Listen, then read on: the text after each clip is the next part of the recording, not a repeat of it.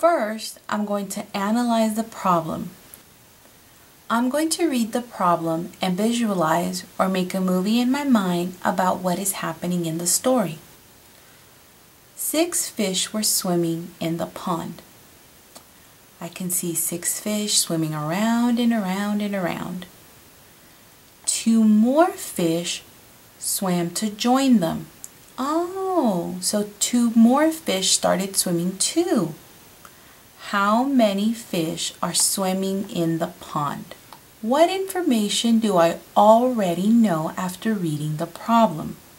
Well, I know that there were 6 fish swimming in the pond.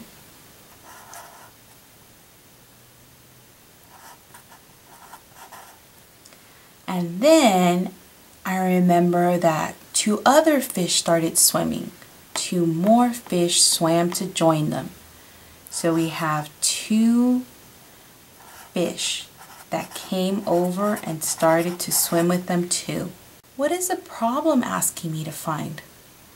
The question says, how many fish are swimming in the pond?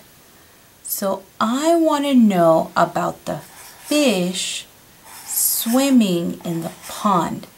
Not at my cousin's house, not jumping, not eating, but fish swimming in the pond. So I want to know all about fish swimming. Next, I'm going to plan and solve. What tools can I use to solve this problem? Something that we use in the classroom all the time is counters, and we can use counters to act out the problem. So there were 6 fish. There's 3, 4,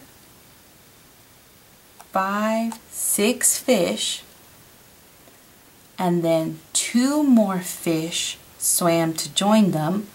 1, 2. So did I add or did I subtract? Well, I had 6 counters. I joined 2 more counters. That means I added. 6 plus 2 is 8. I'm going to draw a picture of the story I acted out. Those are the 6 fish, and here are the 2 that came, and they were all in the pond. Now I'm going to justify and evaluate my answer. I can verify my answer on a number line. There were 6 fish swimming, so here's my 6 fish. 2 more joined them. 1, 2. My answer is correct. 6 plus 2 does equal 8.